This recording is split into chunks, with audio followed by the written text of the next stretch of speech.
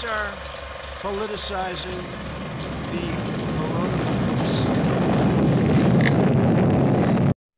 Hello, it's Laura Eisenhower.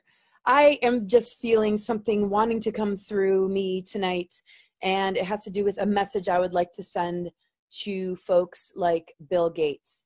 I could put a huge list together of all those that I would like to address, but I'm talking like cabal members. I'm talking people that are trying to create a new world order. I'm talking to those that have been manipulating and abusing the human population. I am talking to those that are wrapped up in some sort of covenant with some demonic forces to do all you can to establish further world domination for yourselves and enslavement for the rest of the human race. First off, this is a violation of free will. It's a violation of cosmic and natural law. Yes, we understand the need to play a dark role, but you're taking it way too far. And this is a time on the planet right now where the mother energy and the mother earth planetary consciousness holds true dominion. Je suis ancien combattant, militant socialiste et bistrot. C'est de dire si dans ma vie j'ai entendu des conneries. Mais des comme ça, jamais. Bill Gates, the world's second wealthiest man, is the target of wild screwball conspiracy theories claiming he engineered COVID-19. The conspiracy theory stems from this TED Talk that the co-founder of Microsoft gave 5 years ago, warning of a global pandemic. This is yet another attempt to impeach the president. And sadly, it seems they care very little for any of the destruction they are leaving in their wake. We must test for the virus in order to stop the spread of it. What could be a very great recession. Some predicting even a depression. At worst case scenario, it could be the flu. I feel like the more I learn about this, the less there is to worry about. I was about to say the same thing. We don't have immunity to this virus. It's a new virus. It's a pandemic strain of a virus we haven't seen before. All the talk about coronavirus being so much more deadly doesn't reflect reality. Without a vaccine, the flu would be far more deadly. We are facing an incredibly contagious and dangerous virus that is moving across the world from one hotspot to another. That world, which I find to be very interesting. So, supposing we hit the body with a tremendous, whether it's ultraviolet or just very powerful light, and I think you said that hasn't been checked, but you're going to test it. And then I said, supposing you brought the light inside the body, which you can do either through the skin or in some other way. And I think you said you're going to test that too. Sounds interesting. Right, and then I see the disinfectant, where it knocks it out in a minute, 1 minute. And is there a way we can do something like that by injection inside or almost a cleaning? Because you see it gets on the lungs and it does a tremendous number of the lungs. So it'd be interesting to check that. So that you're going to have to use medical doctors with. But it sounds interesting to me. So we'll see. But the whole concept of the light, the way it kills it in 1 minute, that's pretty powerful. Whatever you do, don't try this at home. This clip, widely shared on WhatsApp, is just one example of the many.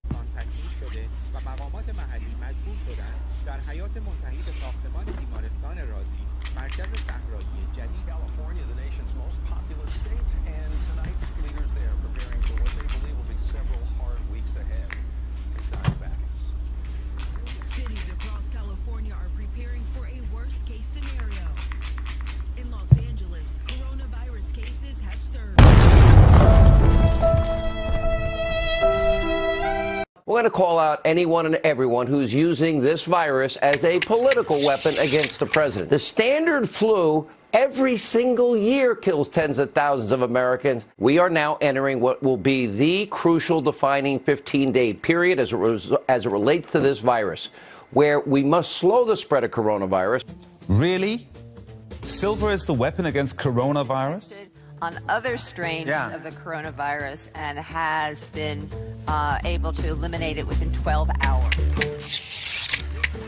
It's actually the safest time to fly. Everyone I know that's flying right now terminals are pretty much dead. We have a responsibility to slow down this virus and to think of other people during this time. And so if you can keep your distance and prevent someone from getting close to you that might be sick, you could save your family, you can save the elderly, and help our country as a nation. It is absolutely disgusting that Democrats are seeking to use this complex virus to score cheap political points. This dangerous health crisis could dovetail quickly into a political crisis, already feeling economic ramifications of it all. Уважаемые зрители, добрый день. Сегодня у нас снова в гостях полковник Главного разведывательного управления Генерального штаба Вооруженных сил России, кандидат военных наук и общественный деятель Владимир Васильевич Пачков.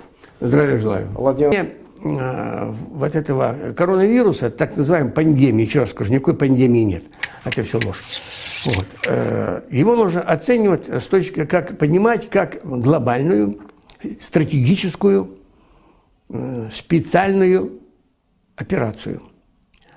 Именно вот так нужно понимать это явление. Это командно-штабные учения мировой закулисы по владению полным контролем над человечеством. Hey guys, so I hope you're all doing well today. So as promised in my last video, I said that I would show you guys the remedy that I use to relieve my symptoms of the COVID-19. So here's all the ingredients that I use. So you'll need an onion, orange, lemon, ginger, and these are organic ginger, but it doesn't have to be organic, and also some apple cider vinegar. On Facebook, fake posts offering tips from doctors, like this one claiming to be from a Stanford Hospital board member, going viral, offering this self-test for people, telling them to hold your breath for more than 10 seconds, saying if they have no discomfort, that basically indicates no infection. That's been debunked. Stanford saying it did not come from them. Bill, he sure seemed to nail it. But the way President Trump's one-time political consultant Roger Stone sees it, it's evidence of a possible conspiracy. He and other globalists are definitely using it in a drive for mandatory vaccinations and microchipping people so we can tell, quote-unquote, whether you've been tested. You know what I say? Over my dead body.